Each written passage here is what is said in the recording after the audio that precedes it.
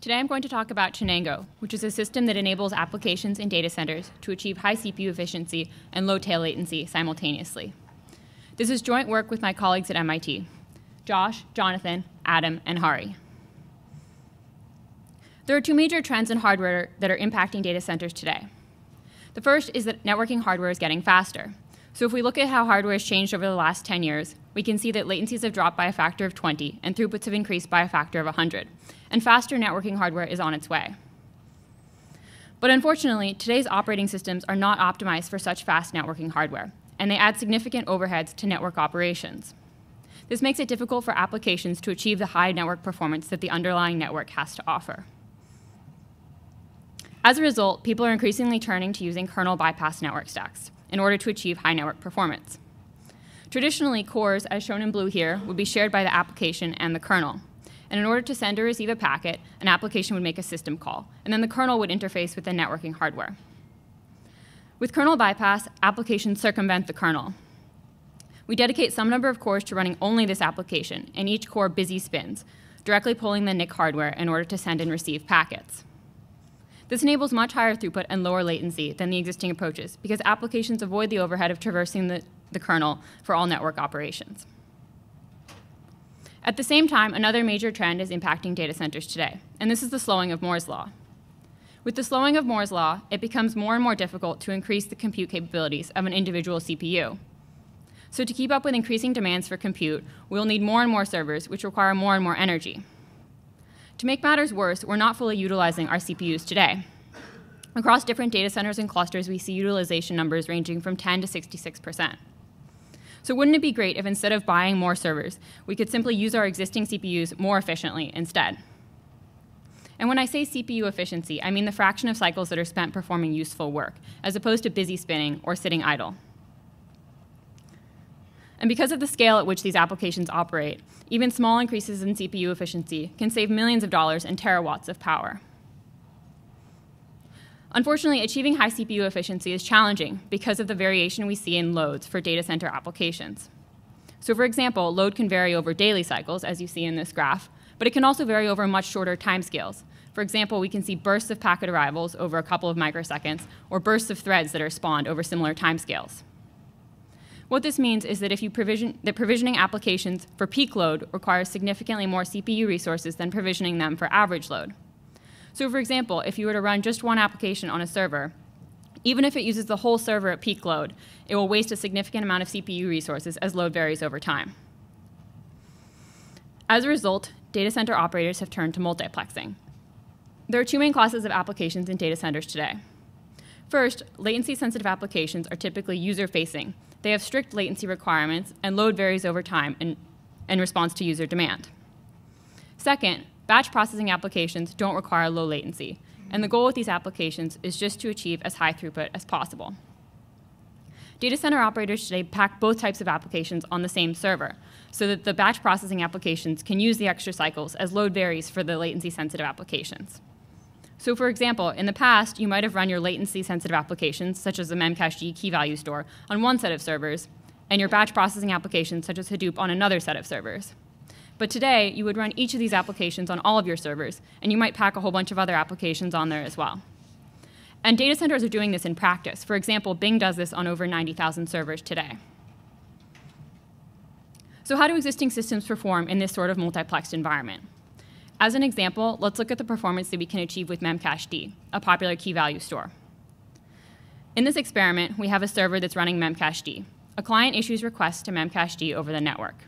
The server takes about 1 microsecond to construct a response and sends it back to the client. At the same time, we also run a batch processing application on the server, which uses any cycles not used by memcached. So what kind of performance would we hope to achieve? Let's suppose that the maximum memcached throughput that we can achieve on the server is about 6 million requests per second. What we'd hope is that the tail latency for memcached would remain low for different memcached loads up until we reach the peak throughput, at which point tail latency would increase dramatically. At the same time, for our batch processing application, we would expect to get no throughput at peak memcached load because all of our cycles are dedicated to the batch application. But we would hope that at lower loads, we're able to linearly trade throughput for memcached for throughput for the batch processing application. So this is the performance that we get if we run Linux. we can see that Linux achieves quite poor tail latency. If you were to run memcached alone on this machine without a batch processing application, Linux would achieve a tail latency of about 50 microseconds. So the presence of the batch processing application here has significantly degraded the tail latency to over 200 microseconds. And furthermore, Linux can't even sustain this tail latency for very high throughput. However, Linux is able to multiplex multiple applications, so it does achieve some throughput for the batch processing application. Instead, let's look at a kernel-bypass stack. ZygOS is a state-of-the-art kernel-bypass networking stack. We can see here that it achieves much better performance for memcached. It maintains low tail latency for throughputs over 4 million requests per second. However, in order to achieve peak throughput for memcached, we have to dedicate it all of our cores. And this leaves no cores left for running the batch processing application, so we achieve no throughput. This means that at lower memcached loads, we're achieving very poor CPU efficiency. So what we can see from this experiment is that Linux achieves poor performance for the network, ZygOS achieves poor performance for the CPU, and no existing approach is able to provide high network performance and high CPU efficiency simultaneously. So our goal in this talk is to reconcile this trade-off between CPU efficiency and network performance. And the way we hope to do this is by granting applications exclusive use of their cores, and then reallocating cores across applications at microsecond granularity. Now, you might wonder if microsecond granularity is really necessary. There are some existing systems that reallocate cores across applications every 50 to 100 milliseconds. So would one of these approaches be sufficient? The answer is unfortunately no. Intuitively, if your tasks take only a few microseconds to complete, bursts occur over microsecond timescales, and you can only reallocate cores every 50 to 100 milliseconds, you will have to provision your application with extra cores in order to maintain low tail latency. So with coarser granularities of core reallocations, you must sacrifice either CPU efficiency or tail latency. So what's difficult about reallocating cores quickly? You might think that you could just take an existing system that reallocates cores at millisecond granularity and tune it to reallocate cores at microsecond granularity. But unfortunately, this won't work because there are two challenges that existing systems have failed to address. The first is, at any given time, how many cores does an application need? So some existing approaches have used application-level metrics, such as latency or throughput. But these provide feedback only every 100 microseconds or so, which is far too slow for our purposes. In addition, there are multiple sources of load to consider. You can have packets arrive over the network, or applications can spawn threads. And both of these can impact how many cores an application needs. The second main challenge is the overhead of reallocating a core. So some prior approaches take hundreds of microseconds to reallocate a core across applications because they reconfigure packet steering rules in hardware on each core reallocation. So overall, there's no existing system that addresses both of these challenges today. Shenango overcomes these two challenges with two main contributions. First, it introduces an efficient algorithm for determining when applications need more cores. And this algorithm is based on the queuing delay of threads and of packets. This algorithm requires fine-grained, high-frequency visibility into application thread and packet queues, which is not possible in existing systems today. Therefore, Shenango makes a second contribution, which is the IOKernel. The IOKernel is a single busy spinning core. It steers packets and software and allocates cores across applications. Because it steers packets and software, the IOKernel can reconfigure software packet queues very quickly when core allocations change. So the result is that core reallocations complete in about 5 microseconds. In addition, Shenango contributes an algorithm for deciding which cores to allocate to each application based on cache affinity. And it also contributes an approach to load balancing, which allows packet protocol handling to be load balanced across cores, in addition to application-level work. This enables better performance for unbalanced workloads, such as those with few connections. In this talk, I'm going to focus on the first two contributions. Shenango's design consists of two main components. First, Shenango includes a runtime. Application logic runs in per application runtimes, one per application. Applications link with the runtime library, which provides useful programming abstractions such as threads, mutexes, condition variables, and blocking network sockets. At any given time, a runtime is granted a specific number of cores. Each core has its own local run queue, and application logic runs in lightweight user-level threads, which are placed into these queues. Work is balanced across cores using work stealing. Next, the Shenango includes the IOKernel. The IOKernel is a single busy spinning core. It pulls NIC queues so that applications don't have to. It steers packets between hardware NIC queues and per core packet queues in the runtimes. In addition, it tracks which cores are idle and how many cores have been allocated to each application. And it orchestrates core reallocations by running the algorithm that determines how many cores each application needs. So how should the IOKernel decide how many cores to allocate to each application at any given time? There are two main ways that we add a core to an application. First, if a packet arrives for an application that currently doesn't have any cores allocated, we can immediately grant it a core. And this is only possible because the IOKernel is on the data path, so it has visibility into packet arrivals. The second way that we grant a core is that the IOKernel runs a periodic algorithm to determine if any applications would benefit from more cores. If this is the case, it will grant the application an additional core. In either case, granting a core to an application may require preempting a core from another application. When applications have no work to occupy a core, they yield it voluntarily. So let's talk more about how this periodic algorithm works. To help us understand how many cores an application needs, we introduce an idea that we call compute congestion. And this term is inspired by the notion of congestion in networking. We say that an application suffers from compute congestion if granting it an additional core would allow it to complete its work more quickly. So for example, suppose we have an application that currently has been allocated 2 cores, and it has 2 threads, one that's running on each core. It's not currently congested.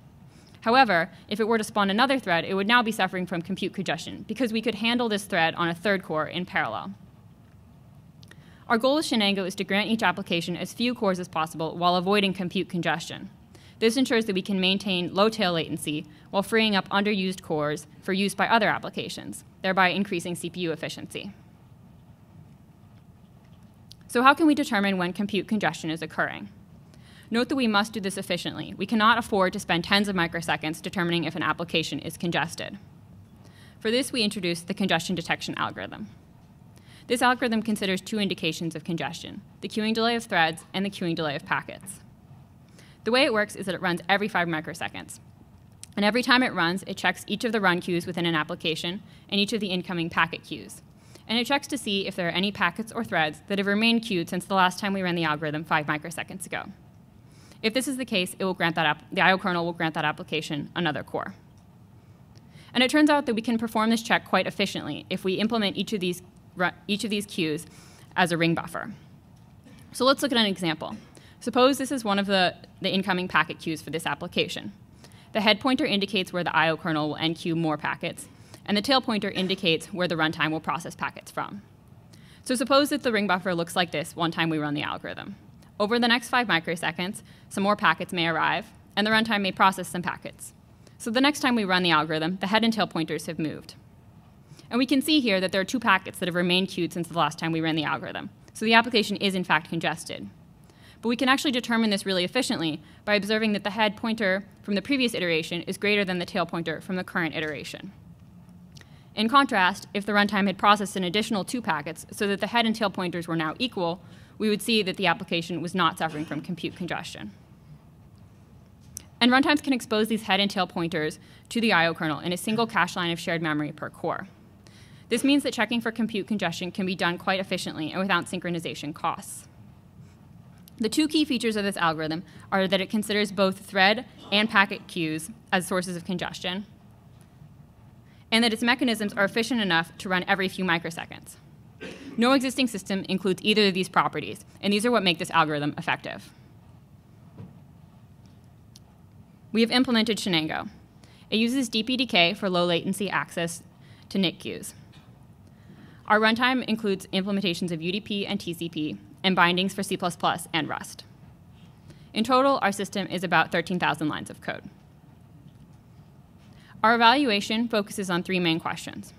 First, how well does Shenango reconcile the trade-off between CPU efficiency and network performance for different applications and workloads? Next, how well does Shenango respond to sudden bursts in load? And finally, how do Shenango's individual mechanisms contribute to its overall performance? I will focus on the first 2 here. For our experiments, we have 1 server and 6 clients, and all of our machines use 10 gigabit per second NICs. Clients run our own open-loop load generator, which is built on top of Shenango. Requests follow Poisson arrivals and use TCP. We evaluate 4 systems. First, we evaluate Linux, which balances tasks across cores every 4 milliseconds. Next, we evaluate ZygOS, a state-of-the-art kernel-bypass network stack, which does not provide any mechanisms for reallocating cores across applications. Third, we evaluate Arachne, a state-of-the-art user-level threading system, which reallocates cores across applications every 50 milliseconds. And finally, we evaluate Shenango, our system, which integrates with a kernel-bypass network stack and reallocates cores across applications every 5 microseconds. So let's revisit the memcached experiment that we looked at earlier in this talk. To refresh your memory, we have a client that's issuing memcached requests to a server, and the server is also running a batch processing application. We saw that Linux achieved very poor performance for memcached, but some throughput for the batch processing application, while ZygOS achieved good performance for memcached, but no throughput for the batch processing application. If we add Arachne to this graph, we can see that it achieves much better tail latency than Linux, and it sustains this latency for throughputs of up to 1 million requests per second for memcached. At the same time, for the batch processing application, Arachne does achieve some throughput because it's able to reallocate cores across applications. Now let's look at Shenango. For memcached, Shenango is able to maintain low tail latency, similar to that of ZygOS, and it sustains this for throughputs of over 5 million requests per second.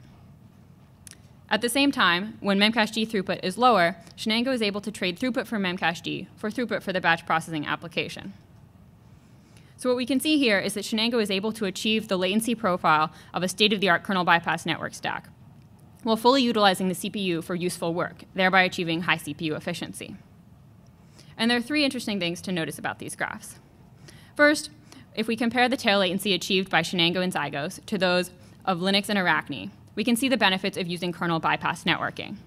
And it's only possible for Shenango to use kernel-bypass networking while also reallocating cores across applications because of the presence of the IOKernel, which is able to quickly reconfigure packet steering rules in software whenever core allocations change. At the same time, having a single core that forwards all packets in the system can eventually become a bottleneck. So in this experiment, the IOKernel becomes saturated at around 5.5 million requests per second for memcached, and this prevents Shenango from achieving higher memcached throughputs here. This is because of the short 1 microsecond service times of memcached. With longer service times, the IOKernel does not limit throughput. And finally, if we look at the throughput achieved by the batch processing application, we can see that Shenango achieves much higher throughput than any of the other systems we evaluated. The reason for this is that Shenango reallocates cores across applications so quickly that it doesn't need to over-provision cores for memcached in order to maintain low tail latency. And this frees up more cores for running the batch processing application. So in the previous experiment, each data point represented a constant load. But what happens if we change the load suddenly? In this experiment, a client sends TCP requests to a server. The server performs 1 microsecond of synthetic work and then sends a response back to the client. And we also run a batch processing application on the server. In this experiment, we change the load every second. So this graph shows the load offered over the course of the experiment. We begin by offering a baseline rate of 100,000 requests per second. And after a second, we increase the load instantaneously to an elevated rate. We sustain this elevated rate for a second, and then decrease the load back to the previous baseline rate. And we repeat this several times for different elevated rates. This graph shows the tail latency achieved by Arachne. You can see that every time we increase the load, its tail latency spikes to over a millisecond, and it takes it hundreds of milliseconds in order for it to recover. Arachne is also not able to sustain throughputs higher than 1 million requests per second in this experiment. In contrast, Shenango maintains low tail latency across each of these changes in load. In particular, it maintains low tail latency even when we drastically change the load from 100,000 requests per second for 5 million requests to 5 million requests per second instantaneously. And the reason for this is that Shenango reallocates cores across applications 10,000 times as often as Arachne, allowing it to quickly respond to changes in load before any queuing builds up in the system. So in conclusion, Shenango is able to reconcile the trade-off between low tail latency and high CPU efficiency. And the way that it does this is by reallocating cores across applications at microsecond granularity. This is possible because of 2 main contributions. First, an efficient congestion detection algorithm, and the IOKernel, a single busy spinning core which allocates cores and steers packets in software. The code for our system and for reproducing all of our experiments is on GitHub. Thank you, and I'm happy to take questions.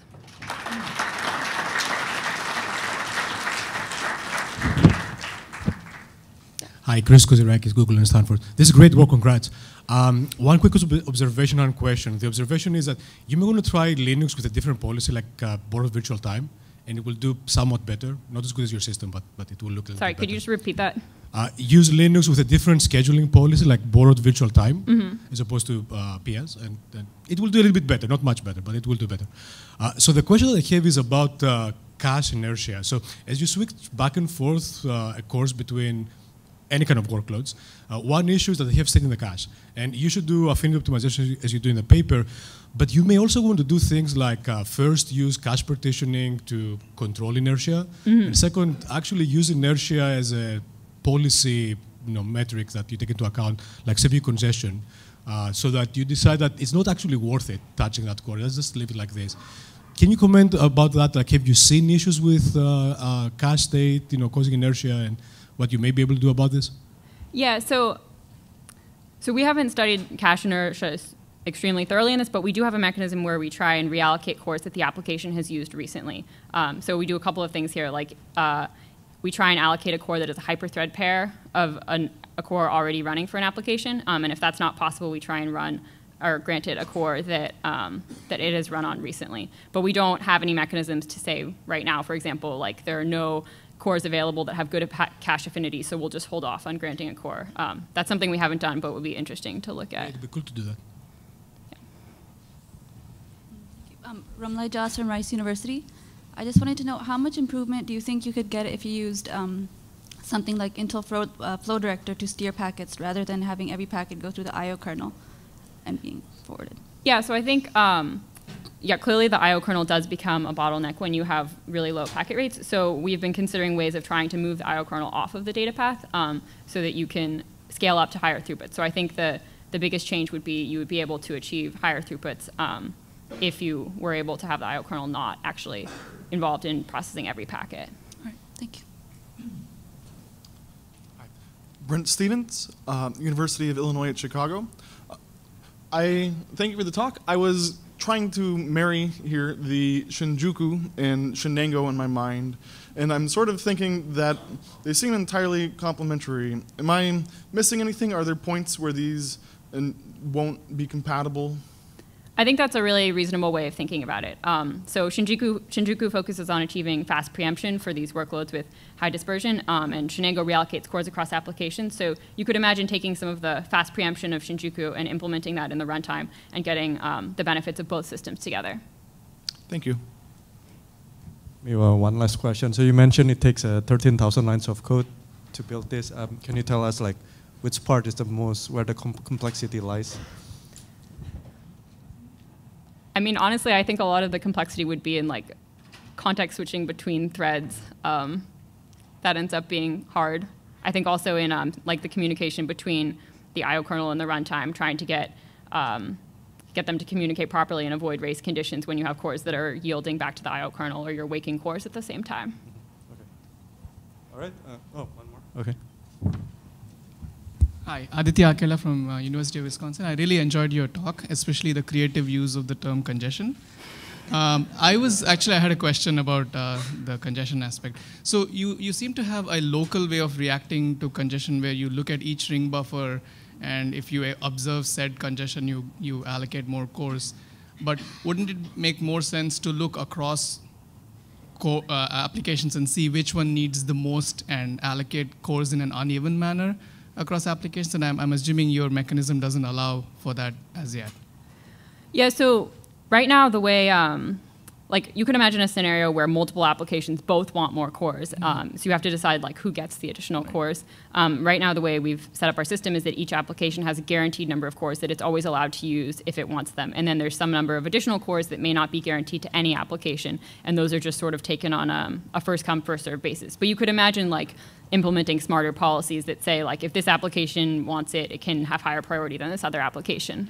We just haven't implemented that. But you can't do that at runtime. Just by examining the unevenness in how much each application is backlogged, you can't at runtime decide at this time I need to give more cores to this application because it's building up bigger queues. Because that would need you to compare across different ring buffers. So the IOKernel is the one that's making these observations and making these decisions. So the IOKernel has visibility into all the applications. So it can implement whatever policy you want to mediate between different applications. Okay, all right, thank you. All right, let's thank the speaker one more time.